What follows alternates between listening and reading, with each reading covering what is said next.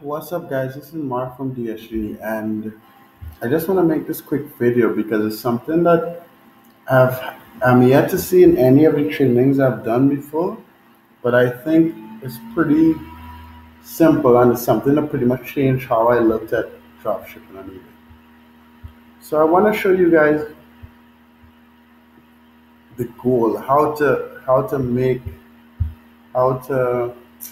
make this sustainable. Because basically, a lot of people think it's like a battle to the bottom, right? So you just keep competing with price and so on. The whole purpose of lowering the price is to catch a sale and to catch a momentum, right? Because what happens is everything at it, if you let's search eBay. I always use this men's mountain bike um, example. So everything that shows up at the top, you would notice, would have um, a lot of watches or a lot of sales or recent sale, right? And the reason for that is eBay rewards quality listings, and what they use to judge quality listings are the number of sales from that specific listing and the last time something was sold. So what your goal is to get the whole purpose why we lower the price from our competition is to get a couple sales. But once you get a certain amount of sales, you could end up at the top of the eBay search with a high price and still make a good profit. And this is a perfect example here. This men's mountain bike. I just searched for men's mountain bike. But if you look at the top listings, you see 105 sold, 11 watches. I'm guessing he has a lot sold. I could look at it, but I'm not anymore. So the you see 8 to 12, all these have a lot sold. So the whole purpose, guys, when you lower the price, you just want to catch that one or two people that are shopping via price.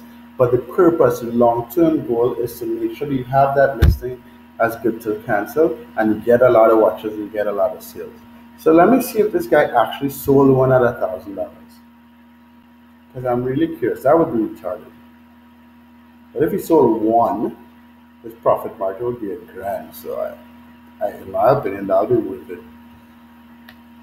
Um, Come on, baby, my internet sucks ass. So be patient with me, guys. Sorry. All I want to check is to see if he sold one at 1,000.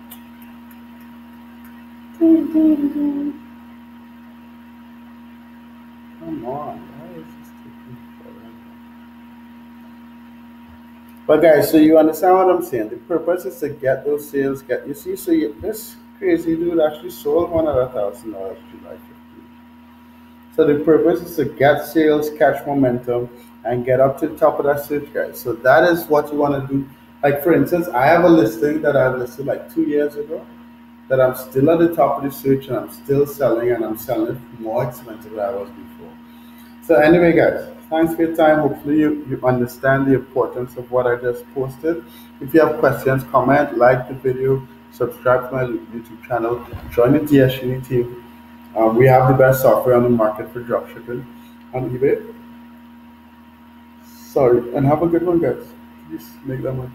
It's like 1 o'clock in the morning, so I'm kind of tired. Sorry.